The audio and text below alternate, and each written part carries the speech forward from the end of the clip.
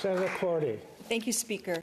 Honourable Senators, on November 20th, we all received the shocking and sad news that our colleague and friend, Senator Josée Forest-Niesing, had passed away. She was only 56.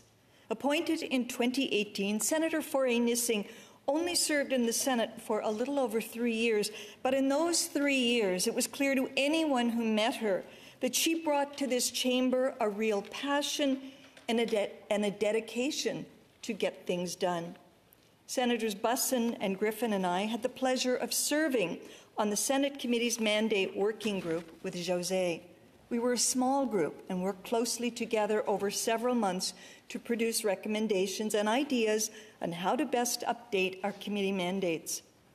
One of our working group meetings was the last time I spoke to Josée. She was very ill at the time, but insisted on taking part in the meeting's discussions with the video off from her bed. She passed away only days later. Unfortunately, Senator Forest-Niesing was not with us when we completed our final report and presented it to the Senate Rules, Procedures and Rights of Parliament Committee.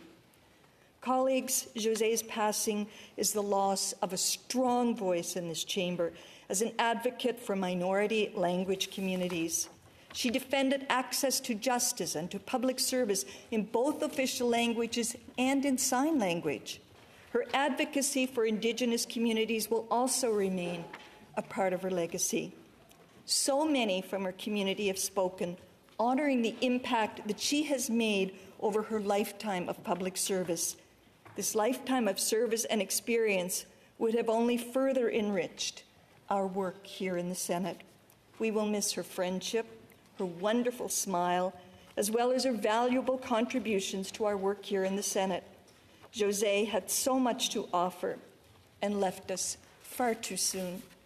On behalf of the Progressive Senate Group, I wish to extend our deepest sympathies to José's husband, Robert, and to all of her family and friends. Thank you.